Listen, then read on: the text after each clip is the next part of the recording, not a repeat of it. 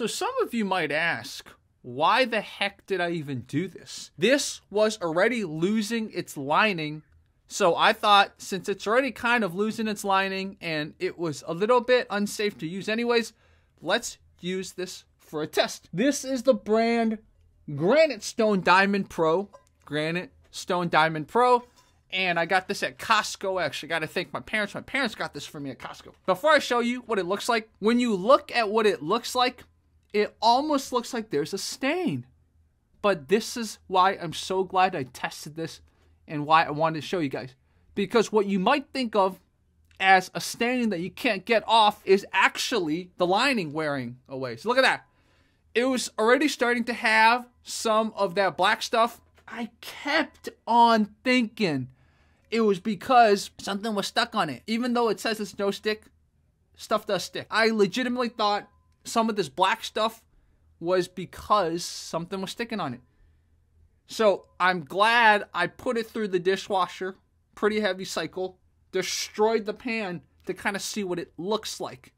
So all the stuff that looks like it's extra stains, it's not stains. This is what happens. No stick pan loses its lining. So now you guys know. Now you guys know. There's a reason why they tell you if you can spend just a little bit of extra effort, use a stainless steel. I'm not saying don't use this, but you got to do two things, right? One, you have to wash it very gently, and two, make sure you don't put anything on top of it or anything when you're scraping it, etc. Make sure there's nothing that can erode the lining. Because as you can tell, it started with a little spot. It just got bigger and bigger and bigger and bigger. And then eventually I was like, I don't think this is safe.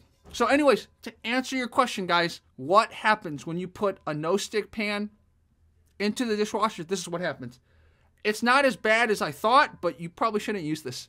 I'm throwing this away. But I thought I'd see a lot more damage, but the lining gets lost. So again, guys, it's not stains. It's lining. The lining got lost. This is what it looks like. If your pan starts looking like this, don't use it, man. I'm pretty sure it's harmful. By the way, since I'm talking about this, how long did the Granite Diamond Pro last for me before I started slowly getting spots?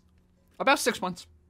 So I think stainless steel pots last a lot longer. So guys, the lesson is soak it a little first, right? Whether you're using a stainless steel pan, pot, whatever, or a no-stick pan or pot, soak it first. Soak it first in water, I don't know, a few hours. Just come right off, especially if it's no stick. Really be careful. Sponges, cleaners, detergents, everything, be careful. Be very careful because you don't want it ending up like this. What do you think? Have you ever put a no-stick pan into the dishwasher? Have you ever put other stuff in the dishwasher that you shouldn't have put? Let me know. If you want me to test stuff, maybe I'll do it, okay? Maybe if you guys give a tip, I'll do it. Okay, guys, talk to you soon. Let's try everything.